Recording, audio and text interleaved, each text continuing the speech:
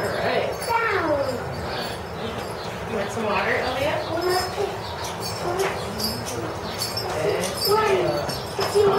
Now what we have here in front of us, we have a chimpanzee.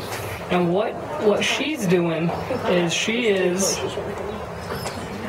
has a stick, and there's a tube that is connected to her inside of a rock.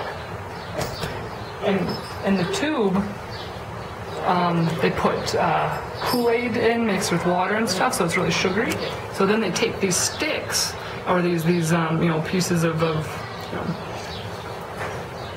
twigs and things like that, and they chew at one end to berate it, to make it kind of like really Like a tube, like a brush? Like a brush.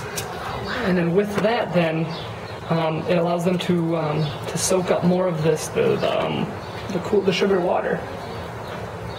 And they stick it in these sticks into these tubes and pull it out. So it's a little treat. So it allows them to do. It's similar to termite fishing, what they do out in the wild with termite mounds.